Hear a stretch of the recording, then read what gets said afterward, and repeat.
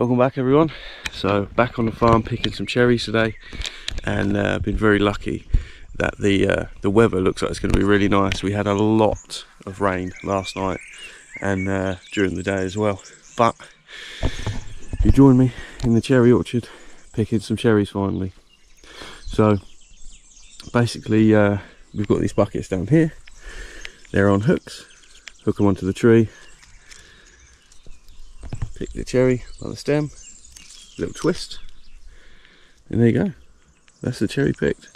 Pop it in the bucket and it's that simple. We've got a medium order today, so we haven't got to go flat out, but there's a lot of cherries to pick, so I'm going to crack on.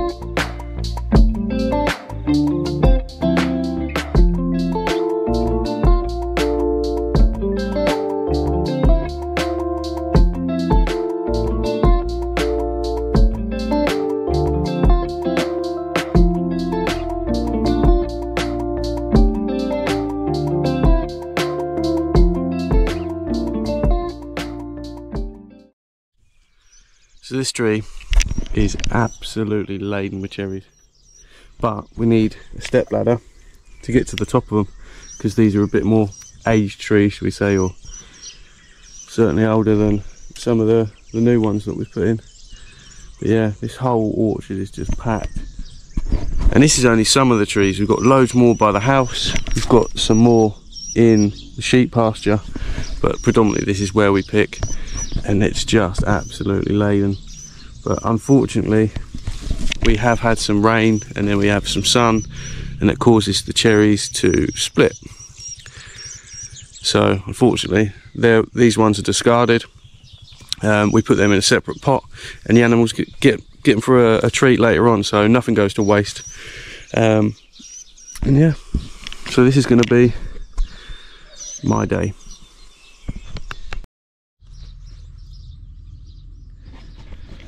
So that's the first bucket done. That bucket should give us a couple of boxes, probably about 4 kilos there, maybe a bit more. But yeah, got plenty more to pick, so I'm going to crack on. So we just got back to the farmhouse, and the wonderful Julie, she's sorting out the cherries. Obviously we pick the best ones we can, but then Julie sorts them out, weighs them and puts them into the cherry boxes, and then it's ready for distribution. What do you think? Yep. They're good? Yep, I'm quality control. Yeah, that's what I think that's what you'd call me. Well, she does a better job than me anyway. Oh. So that's it, that's me done for the day. It did just start raining towards the end, but we got the order picked, and yeah, just waiting to hear back to see how much we got to pick tomorrow. So yeah, if I'm not picking cherries tomorrow, I'll still be on this farm. I'll just be strimming, or there's some wood to cut down. There's always something to do, so I'll catch you tomorrow.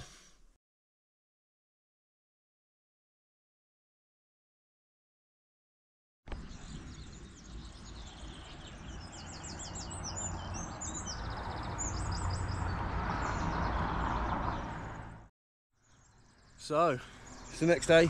I'm on my way to the farm, and I thought I'd just video this hillside here. I see it most days when I come to the farm, but when it's all foggy and that, it just looks awesome. I spoke to Clint last night. We're not going to pick cherries today, but we have got a lot of wood to cut up. They had a tree trimmed and pruned, so we're just going to sort of take care of that, cut what wood off we can use, and the rest will go up for a burn. Later day, it won't be anytime soon because of the weather and the fire bans, but it's a job that just needs doing and getting out of the way before we've got more family coming over. So yeah, I'm going to go get on with that, and then tonight I've got a Portuguese lesson. First one, it's in Fundão, so it's on my doorstep, but it's 6 till 8:30, so it's going to be a bit of a long day. but it's something that needs doing. I have to learn Portuguese. You know, me and Lucy have been sort of slacking on that really. We speak words, but we don't know enough to get a conversation through. We can get by without it, but you know, it's got to the point now where we want to learn it, you know. So yeah, see you in a bit.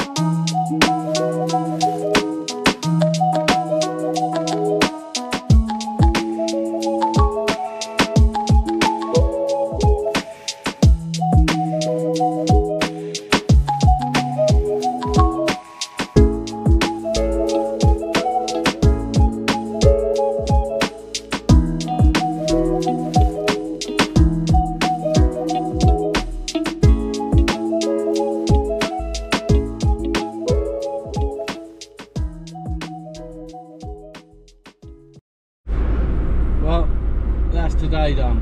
I don't know how much you're going to be able to see on camera from when we were chopping that wood up, but yeah, just going up with the secateurs and chopping them up into more manageable bits, you know, the main sort of trunks we've done with a chainsaw, the rest I could just do by hand. But yeah, it's just an easy job done really, especially with the price of wood now. It's so expensive, so I think it's worth it all day long. Some people might look at that and go, oh, there's some really small stuff in there, but it's ideal for kindling, especially with the rental properties in the winter when they want wood, so it's something for nothing. The price of, I think it was a bag of wood in Lidl is like $4.60, and it's going to be the same in Continent and everywhere else. But wood's not cheap no more.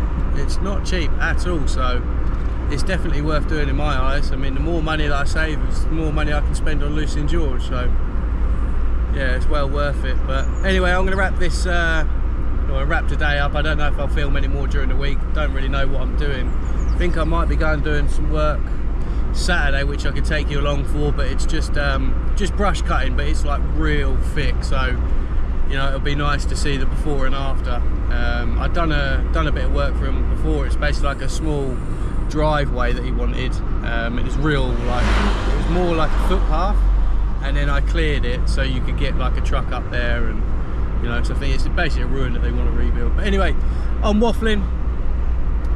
This might even be it for this video. I'm not sure. I don't even know how much we've recorded, to be honest. But yeah, perhaps I'll catch you in the next one.